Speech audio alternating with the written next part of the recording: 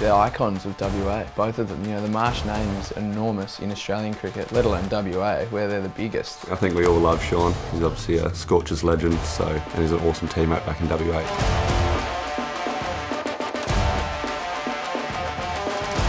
I remember the one in Perth because it was built up for days. That's the man of the moment, Shaun Marsh. A lot of the focus on him. I think we landed and there was like 8 cameras at Perth Airport and all of them followed Shaun, and the rest of the team no one cared about. We've already been talking about him a lot. I'm sure the crowd are going to be yelling out a little bit as well. And then the front page paper the next day. About Marsh v Marsh, and there's the back page of the local paper there. It was the 7th over. Mitch waited till the power play was done, smart captaincy, to bowl. And then he was running in and the crowd was getting involved, and you could see Shaun give a little smile. And like that, you never ever see that. So that's when I knew like he's paying attention to all this hype. Marsh v Marsh, the crowd are engaged.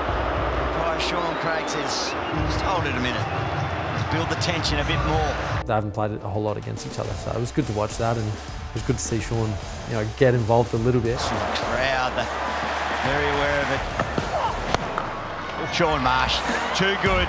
Sauce actually belted us at the stadium. We won, but Sauce played beautifully. And then obviously Mitch got him out in Geelong. He gets some treatment from his brother and caught. Well, little bro's got the big bro again. Which was a good move to bring himself on, because I don't really like facing, whereas I'm not sure Shaun and Mitch would probably like facing off like that against each other.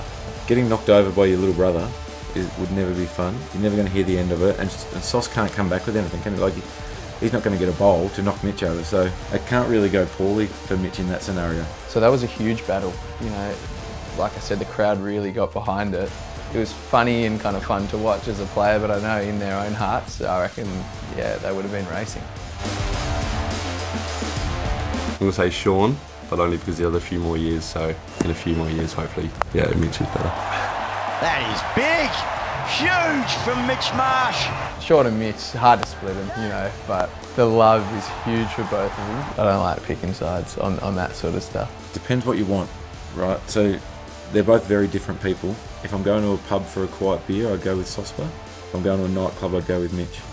I always like all-rounders, as I said before, but I've seen enough of Shaun Marsh's cover drive and pull shot and everything else he has to know that he's a gun player, and we super ability at playing cricket, and great fellas as well, which is the way I like to judge teammates.